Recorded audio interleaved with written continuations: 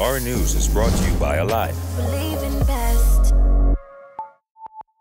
Tonight on Our News, alleged cases of abuse at a children's home under investigation.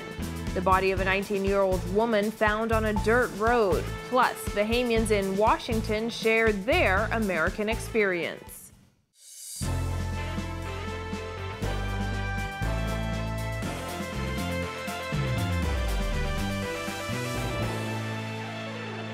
Welcome to Our News and thanks for joining us. I'm Christina Dragovich. Topping news tonight, a disturbing video has prompted officials to launch an investigation into the alleged abuse of multiple children at a local children's home. Social Services Minister Frankie Campbell addressing the matter outside Cabinet this morning. Jasmine Brown reports. The Social Services Minister spoke to the issue the morning after an undated video went viral on social media showing children being beaten. He said he was alerted to the video on Monday night and immediately ordered an investigation. That investigation commences this morning. I want to make it clear that in no way, form or fashion do we support any form of abuse against children, adults, girls, boys, women, no form of violence or abuse. The incident is purported to have happened at the Bahamas Children's Emergency Hostel on McKinney Drive. In the video, multiple children were beaten with what appears to be a stick. The children were lined up one by one to receive their punishment. It is unclear why the children were beaten. Other children and adults watched as the scene unfolded. There is a distinct difference between discipline and abuse, and we draw the line there. Although the video had no sound, several children appeared to cry out as they were struck. Some dropped to the ground. A few minutes into the video, a few more adults joined in. Several women were seen holding children down as they were beaten. A woman in a wheelchair also beat a child as another attempted to hold that child still. Only the home's administrator is authorized to beat the children, according to the hostel's policy. Campbell, who says the matter was brought to his attention, sought to assure the public that the investigation will be impartial. I want to assure you that we will leave no stone unturned and we will let the chips fall where they may. He says the government is working to draft a management agreement for all children's homes, including the ones that are not operated by the state. This matter would be properly investigated. It will be impartially investigated. I've spoken to the chairman of the board at the Children's Emergency Hostel, and we are on the same page. Campbell said the results of the investigation will be made public. Reporting for Our News, I'm Jasmine Brown. Well, the family of a 19-year-old woman who was found beaten to death on a dirt road on Monday is heartbroken by her murder. Relatives describing the young woman as family-oriented, happy, and outgoing. This as the search continues for her missing vehicle. Jared Higgs has that. Family members say this video of 19-year-old Candice Aaliyah Pearline Smith, affectionately called Pearl, shows her fun and playful side. They were horrified when they learned that her life had been taken. Police received reports shortly after 4 p.m. that the body of a female was found unresponsive on a vacant property situated South Creek Close off Marshall Road. Police press liaison ASP Audley Peters says a passerby discovered Smith's body. They were directed to the northwestern portion of the property where they found the body of a female lying on the ground with blunt force trauma injuries sustained to the head. Smith's mother, Italia Carey, described her daughter as an outgoing and fun person. She says she was helpful and would give you her heart if she could. The grieving mother says her last conversation with her daughter was at around 1:15 on Monday afternoon and was about picking her up to run an errand. Another family member described her as untapped, happy, family-oriented, and an excellent athlete. She was also a lover of dirt and motorbikes. It's a possibility that it may be domestic based on the evidence that is lying around. Smith's mother also says her burgundy 2012 Honda Civic is missing. Its license plate number is AS7431. The vehicle is a 4-door and has a black bumper. Carrie says her daughter left home driving the car on Monday morning at 9:30. If you see the vehicle, you should contact police immediately. Peter says while police are following promising leads, they still want members of the public to speak up. based on what the investigators suggesting, they are following a lead at the moment, but we still want to depend on members of the public who may have some information in respect to this to contact us. Reporting for our news, I'm Jared Higgs. A member of parliament has filed an assault complaint with the Royal Bahamas Police Force, which also reportedly received a counter-complaint from the MP's wife. Bethany McDermott has the details. Police Commissioner Paul Roll has confirmed that South and Central Eleuthera MP Hank Johnson has filed a complaint to police alleging that he was assaulted by a male relative of his wife while visiting a female friend in Coral Harbor. According to Roll, the male relative was charged for causing harm and is on police bail. He also confirmed that Johnson's wife filed a counter-complaint of assault against him, which Roll said is under investigation. The Road Traffic Authority chairman reportedly suffered visible injuries after the reported incident. Now, we also put the question to the F&M chairman, who said he had no comment. However, he did give the assurance that the party leader will handle the situation once police are done with their investigation. Well, it's a private matter, and at the end of the day, whatever the outcome is, I'm sure the leader and the leadership of the party will address whatever it is. He made it clear that the F&M is a party that addresses its issues head-on. We in the F&M do not ignore or shun away from anything. We address any issues that come to our party. And at the end of the day, we are about presenting what we practice what we preach. Johnson is a first-term MP who won his seat on the F&M ticket with 50% of the vote. Reporting for our news, I'm Bethany McDermott. In other news, the Christian Council president is shutting down criticism after he attended the funeral of Leonie Wallace, which had a large crowd, surpassing the number of attendees permitted under the emergency order. Giorgio Bain reports. The funeral service, which was streamed live from the church's Facebook page, begins with a band-led processional. Dozens of persons poured in and made their way around the gravesite. The funeral service of Leonie Wallace, the wife of Voice of Deliverance Disciple Center senior pastor Leon Wallace, was held at Woodlawn Gardens on Sunday. Fernando was present and spoke at the funeral.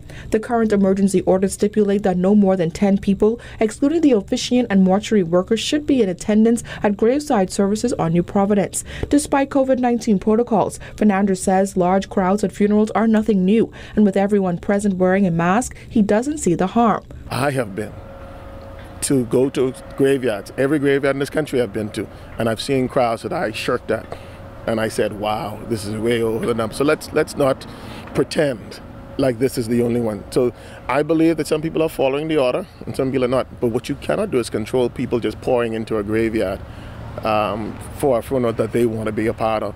And so we've got to look reasonably at what can be done, what's the safe method to do, and get it done. Let's just not do rules for rules' sake. In an interview with the Nassau Guardian, Wallace said that no special provisions were made for his wife's funeral by the competent authority, and that despite the large crowd, only 10 close family members were invited. Asked why he has not spoken out against large crowds as the Christian Council president, Fernandez says he cannot allow himself to be a hypocrite. So maybe my silence speaks volumes, that there needs to be some adjustments to the rules.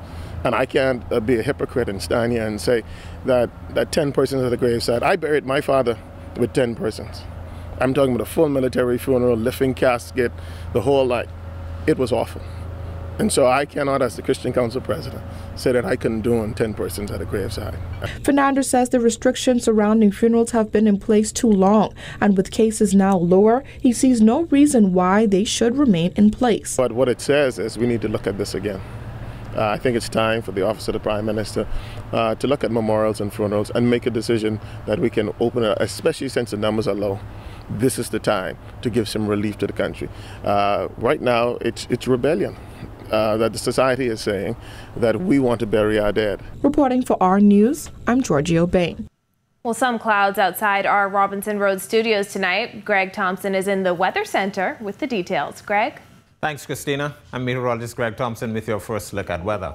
Beautiful conditions outside our studios. Under partly cloudy skies, temperatures are in the mid-70s. 74 is our current temperature. Your winds are still light out of the northeast at 7 knots. Feels like temperature still in the mid-70s. Across our area, satellite view, beautiful conditions across most of the Bahamas, the exception being the southeast Bahamas as a frontal boundary still existing down there. So some clouds, isolated showers possible in that location, but all in all, very nice conditions expected through the rest of the evening. That's your first look at weather. Your extended forecast is still to come. Thanks, Greg. Still to come, what it's like to be a Bahamian in Washington, D.C. Plus, the National Security Minister says there's no proof the pandemic put a dent in crime. Stay with us. Welcome to our news and thanks for joining us. Topping news tonight. COVID-19 remains a serious threat. Coronavirus COVID-19 has disrupted our economy, tourism industry, educational system, and put our healthcare facilities and professionals on high alert. Are you prepared? Do you have all the facts? Stay tuned to this network for the very latest news and information on this global pandemic.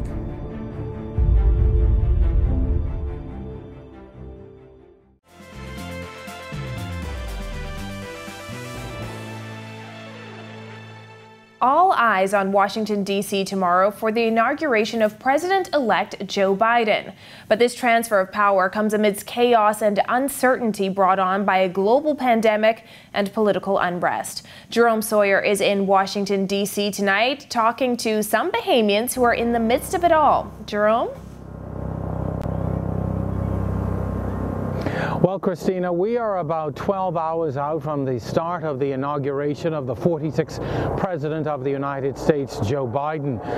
Unfortunately, the threat of violence and coronavirus has kept hundreds of thousands of spectators away, among them many Bahamians who are intimately involved in this very American process. Brought to you by Solomon's, where it's easy to be your best. Washington, D.C., Maryland, and Virginia are home to hundreds, if not thousands, of Bahamians. Some born and raised in the Bahamas but migrated here. Others come from Bahamian roots, spending formidable years with family. They represent possibly one of the largest and most diverse Bahamian diaspora populations. No doubt the events of January 6 changed the face of America, and for the Bahamians who live here as well. LeVar Monroe is a professional artist who operates a Baltimore studio just outside of D.C. proper. He says January 6 proved what people of color in America already knew. Historically, this has been the story of America. This has been the story of the colonial past that we all share. So this is not new to us. Now, is there a resolution? No, not in my lifetime. I can guarantee you not in my lifetime. Aisha Bowe is an aerospace engineer, former NASA engineer, and founder and CEO of STEMboard. Her view, pretty much the same. There's nothing that I'm seeing that isn't a surprise. In some ways, I feel like it's slightly underwhelming because you're constantly watching individuals express shock over situations we within the minority community have expressed time and time again that have been in existence. LeVar believes the last 4 years have already shown the world what has existed in America for hundreds of years. This whole Trump thing and political thing has really shown us what America is. Because during Obama's time, in my opinion, this is the real change. He lasted 8 years. After that, here comes Trump. Then the real America comes out. You know, the Proud Boys and this and that. And I really don't want to get into the political thing, but yeah. But now we're seeing the face of America. This is the face of America we're seeing now. Aisha is, however, worried that it will be business as usual soon after the inauguration. There's a tendency for things to lose importance after a news cycle. For me, I'm seeing that you have a lot of individuals who have raised valid concerns about the reflection of opportunity, of liberty in the United States.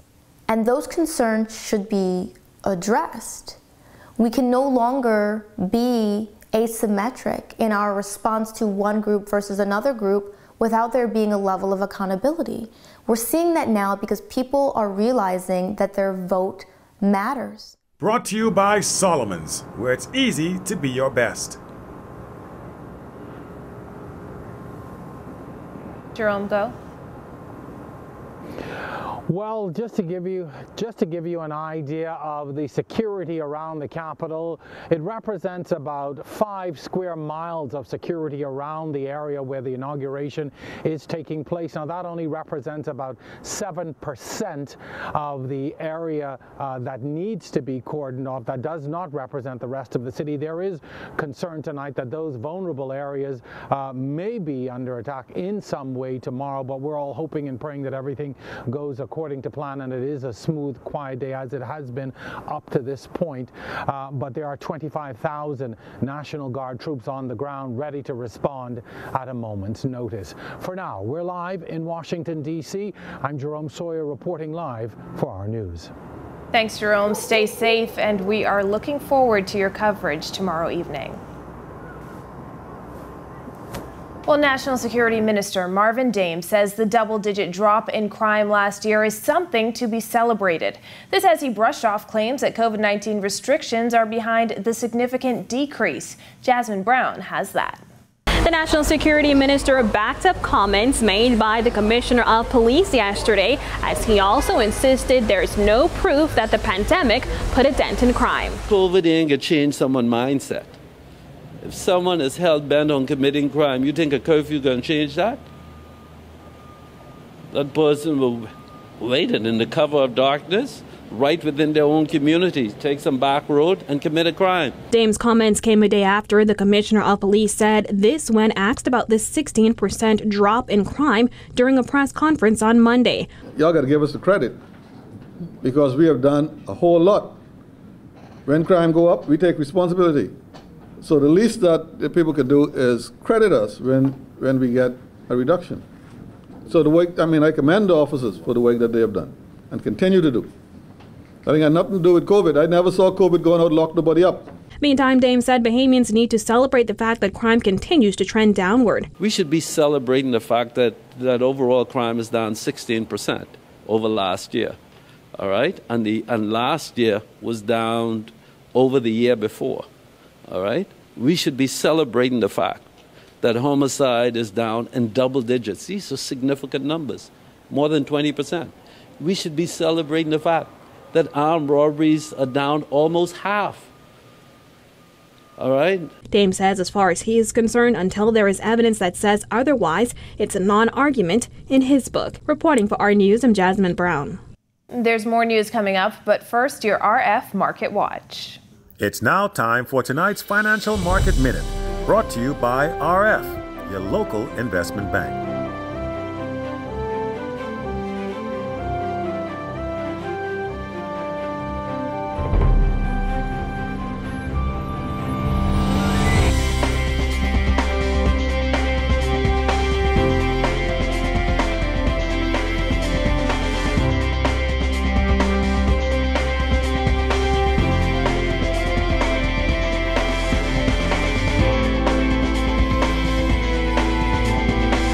This has been your Financial Market Minute. To explore the best performing mutual funds in the Bahamas, visit our website at www.rfgroup.com. Still to come, boots on the ground in the Kemp Road community, and a Bahamian baseball player joins the St. Louis Cardinals. Stay with us.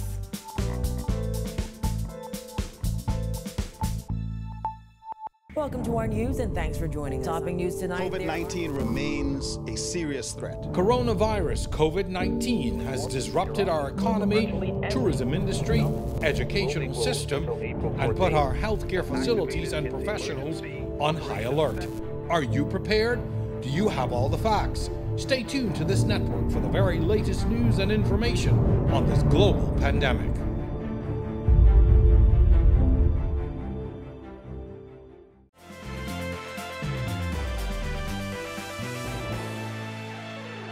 This is our news. Welcome back.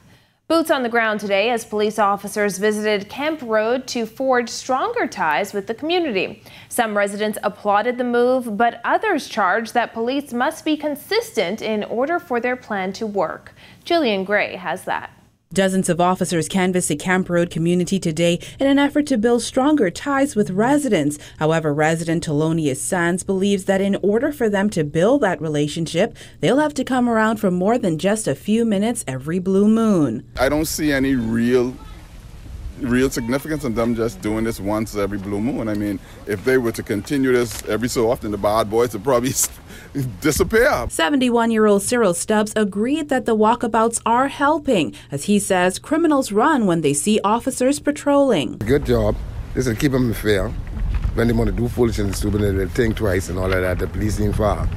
And I works with the police and all of like that. So the hell I ain't care what they say or what they do. Yeah, okay?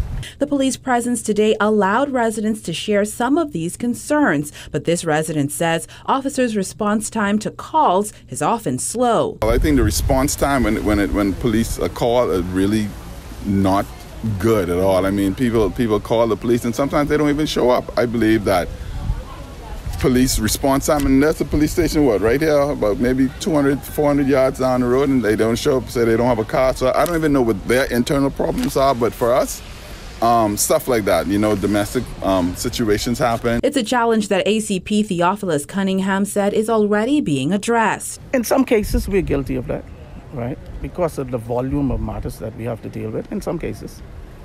But for most time, the police is always on time. Quick response is one of our priorities. The plan, he said, is to build strong relationships with residents and establish crime prevention groups. We believe if we police them by consent and not by force, this partnership could only grow from strength to strength, time after time again. Now, officers say they will continue to work with urban renewal as well as neighborhood watches to ensure that they stomp out crime before it happens. Reporting for our news, I'm Jillian Gray. Thanks, Jillian. Tonight in sports, another Bahamian athlete joins the ranks of professional baseball players in the country. Marcellus Hall has the details. All right, thanks a lot. Welcome to our sports on a Tuesday, everybody. I'm Marcellus Hall. Another young Bahamian inking his name to professional baseball contract. His name, Adari Grant. Let's take a look at the details. Another Bahamian baseball player headed to the professional ranks as Adari Grant, signing yesterday to become a member of the St. Louis Cardinals organization. Grant, a member of the I-Elite Academy family, making the announcement in Grand Bahama. The newest pro talked about staying committed to continuing to work hard.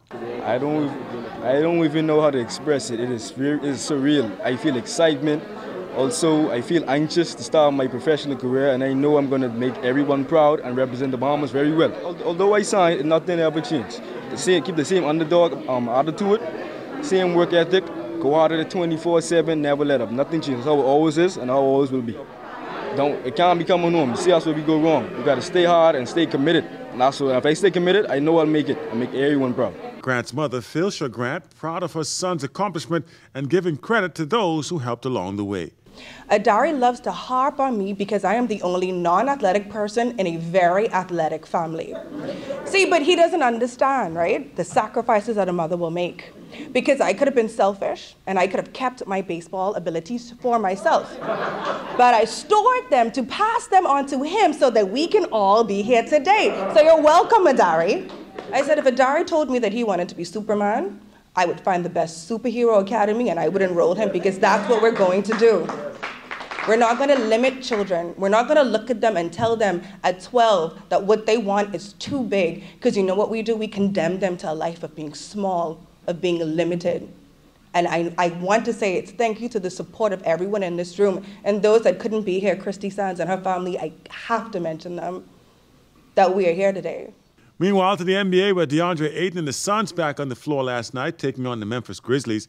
Ayton, 34 minutes on the floor. He would finish with 18 points, 16 rebounds, and 3 assists. It would, though, come in the losing cause as the Grizzlies get the win, 108-104. Suns now 7-5, fourth in the West, with a game on Wednesday against the Rockets. And that's a look at your sports here on this Tuesday. Much more to come as the week progresses. Meanwhile, I'm Marcellus Hall. Back to you. After the break, a student gives her 5 cents on financial literacy. Stay with us. Welcome to our news and thanks for joining us. Topping news tonight. COVID-19 remains a serious threat. Coronavirus COVID-19 has disrupted our economy, tourism industry, educational system, and put our healthcare facilities and professionals on high alert. Are you prepared? Do you have all the facts? Stay tuned to this network for the very latest news and information on this global pandemic.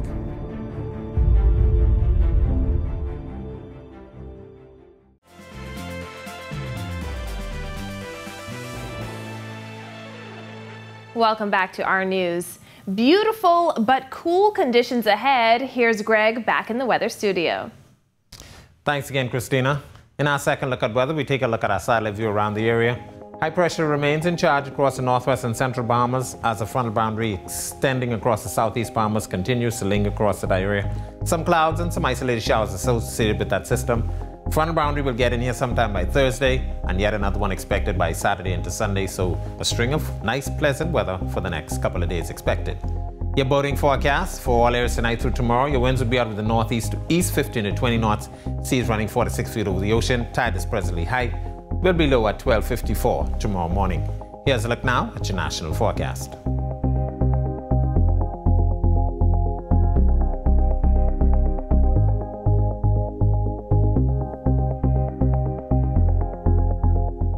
A look now at your extended forecast through Sunday.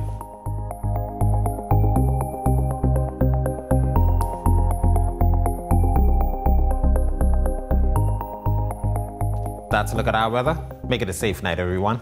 Christina? Thanks, Greg. As the Bahamas navigates its way through economic recovery in the midst of the pandemic, the Central Bank of the Bahamas has made financial literacy part of its near and medium-term goals. Now students are talking dollars and cents through a competition encouraging students to get Money Smart Bahamas. Our news caught up with the winner of the primary school competition who gave us her 5 cents. Everybody should have a chance to deal with their money and save their money in many different ways. The St. John's College student took a deep dive into financial literacy with her family to get a better sense of how to save and spend money. It began when she asked her parents to purchase her a beautiful baby doll. My dad looks at me and says, "I'm not so sure about this, especially during such a rough time in this world." I get it. Then he said something about financial literacy and understanding money at age 9. I wonder if that even applies to me. What Tiana discovered was that it did apply to her and other students her age. Central Bank Governor John Roll recently revealed that the bank is working to strengthen understanding of how financial services and the economy works, ultimately empowering Bahamians to ask the right questions and make better decisions. I am learning from my dad that you tell money what to do. My daddy told me when he was younger, his money was flying out the window. I don't know what that means, but it sounds dangerous. For Tiana, that first step meant setting her priorities. The most important thing that I put just to save my money on was my tithes, so I can give back to God. So did she ever get the doll she was saving up for? The doll I got actually for my birthday, so I did get those things. But the knowledge she gained was worth the process. Well, thank you for joining us for our news tonight. On behalf of the entire team, I'm Christina Dragovich. We'll see you right back here tomorrow night. Have a beautiful evening, Bahamas.